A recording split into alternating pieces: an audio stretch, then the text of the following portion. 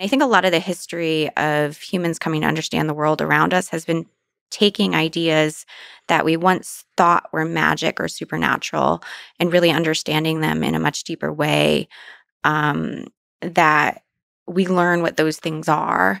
And they still have an air of mystery even when we understand them. There's no sort of bottom to our understanding. So do you think the vitalists have a point that they're more eager and able to notice the magic of life? I think that no tradition, vitalists included, is ever fully wrong about the nature of the things that they're describing. So, a lot of times when I look at different ways that people have described things across human history, across different cultures, there's always a seed of truth in them. And I think it's really important to try to look for those because if there are narratives that humans have been telling ourselves for thousands of years, for thousands of generations, there must be some truth to them. We've been learning about reality for a really long time. And we recognize the patterns that reality presents us. We don't always understand what those patterns are. And so I think it's really important to pay attention to that. So I don't think the vitalists were actually wrong. And a lot of what I talk about in the book, but also I think about a lot just professionally, is the nature of our definitions of what's material and how science has come to invent the concept of matter. And that some of those things actually really are inventions that happened in a particular time in a particular technology that could learn about certain patterns and help us understand them, and that there are some patterns we still don't understand.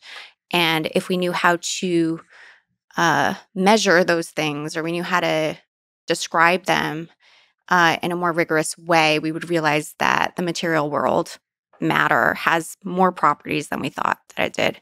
And one of those might be associated with the thing that we call life. Life could be a material property and still have a lot of the features that the vitalists thought were mysterious. So we may still expand our understanding what is incorporated in the category of matter that will eventually incorporate such magical things that the vitalists have noticed, Yeah. like life. Yeah. So I think about, I always like to use examples from physics. So I'll probably do that to like, like it's my go-to place.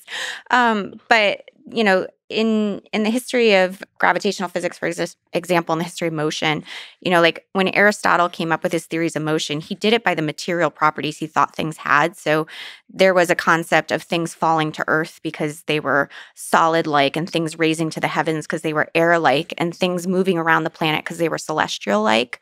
But then we came to realize that thousands of years later, and after the invention of many technologies that allowed us to actually measure time in a mechanistic way and track planetary motion, and we could, roll balls down inclined planes and track that progress, we realized that if we just talked about mass and acceleration, we could unify all motion in the universe in a really simple description. So we didn't really have to worry about the fact that my cup is heavy and the air is light. Like the same laws describe them. If we have the right material properties to talk about what those laws are actually interacting with. And so I think the issue with life is we don't know how to think about information in a material way. And so we haven't been able to build a unified description of what life is or the kind of things that evolution builds, because we haven't really invented the right material concept yet. So when talking about motion, the laws of physics appear to be the same everywhere out in the universe. Do you think the same is true for other kinds of matter that we might eventually include life in? I think life obeys universal principles. I think there is some deep underlying explanatory framework that will tell us about the nature of life in the universe and will allow us to identify life that we can't yet recognize, because it's too different.